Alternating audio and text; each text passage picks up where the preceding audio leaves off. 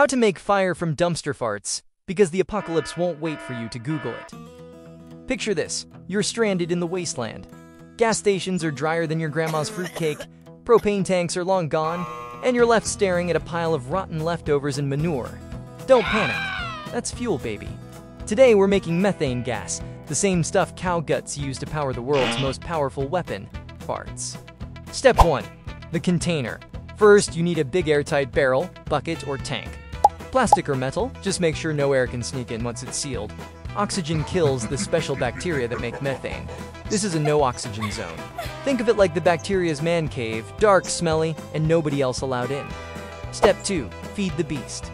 Now toss in organic waste. That means food scraps, grass clippings, old bread, or if you're bold, manure. Yep, poop is basically jet fuel in this setup.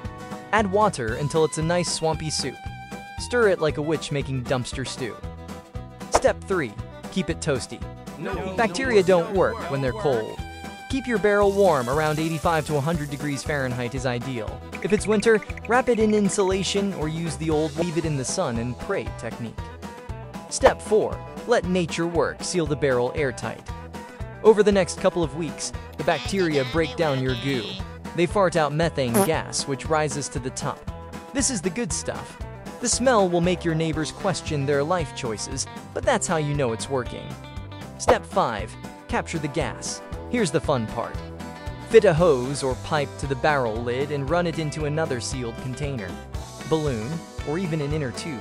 That's your gas storage. Congratulations, you're officially bottling dumpster farts. Step 6. Light it up safely. Once you've collected enough, you can burn it.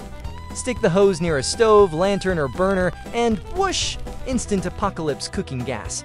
Just don't go lighting it right next to the barrel, unless you want your survival story to end up on the Darwin Awards.